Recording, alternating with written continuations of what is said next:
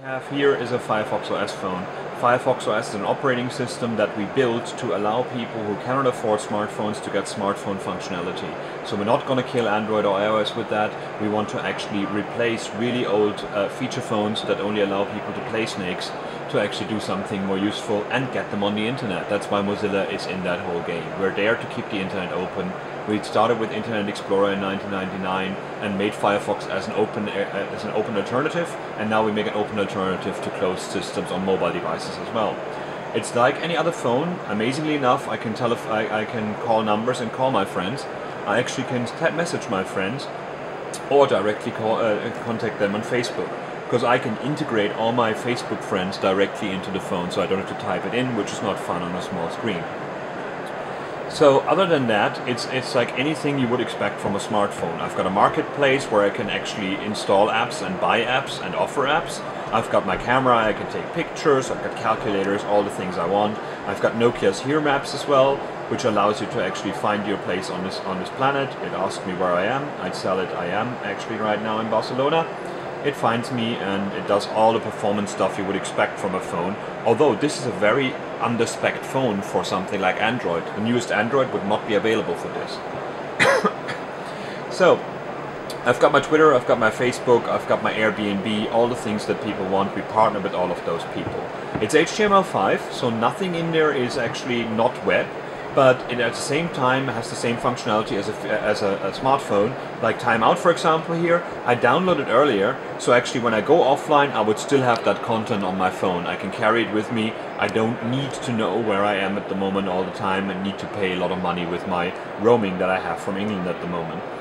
The real killer feature is, above all, that I can get the apps and I can pay them with my telephone bill. So instead of having to have a credit card, which a lot of people don't have or don't want to have, I can actually just have a SIM card in there with like £50 on it and I buy 50 apps. So if my kids want to have a phone, they want to play some games and I don't want to have my credit card to give me a shock, that's a good plan.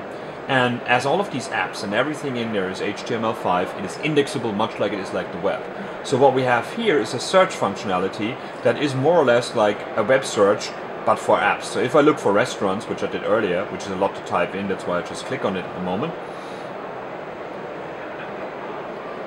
I will actually find applications that have to do with restaurants. So I find Yelp, OpenTable, Urban Spoon, Food Spotting, Foursquare, and so on and so forth. When I actually want to click on them, I try these apps out. I try them out once, maybe I find a restaurant that I have around me and I don't want to install the app and I don't have to. This is a proper try before you buy way of actually finding apps on the web.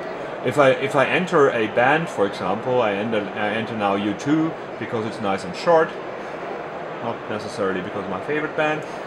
I actually enter it here and I get the background showing that I looked for U2, so you see the band there and you see YouTube for videos, GrooveShark, SoundCloud for music and Wikipedia for information, lyrics apps, all the things that I want to know about the music. Again there, I click on it, I can listen on a YouTube song on SoundCloud, or when I like it, I can install SoundCloud and get a lot of stuff offline, so I don't have to be online all the time. But for surfing apps and trying out apps, this is something completely new. So we took the idea of a web search to an app search as well. And we made the social connection as well. Instead of having to know that Urban Table is the name of the app, I actually just entered restaurants and found out that Urban Table is an app that has to do with restaurants. And that's Firefox OS. It's going to be rolled out with our 19 partners in several countries, I think 7 or 8 countries. And the good thing is with that, for us as developers, we can reach a market that we could never reach before because they only had feature phones. And Firefox OS, that's where it is. It frees your phone and all the data on there is yours. Nobody else has it. You can install the applications on the phone, and if you had several phones or if you had several tablets later on as well with Firefox OS on it, you never have to actually buy the app again. You buy it once and you can use it wherever you want, rather than 3 or 4 times and then it tells you please buy it again. And that's what Firefox OS stands for, and I'm very excited that we have it out there.